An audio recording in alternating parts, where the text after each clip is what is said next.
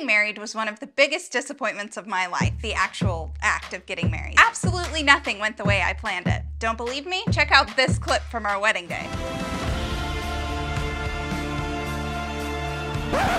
Who am I kidding? We didn't have money for a professional videographer like this. At least we had a photographer. With my wedding, a huge number of people RSVP'd and didn't show up. We started late waiting for them, which killed the butterflies we were supposed to release during the ceremony. The groomsmen's clothes didn't fit. My cake was lime green. I know, woe is me.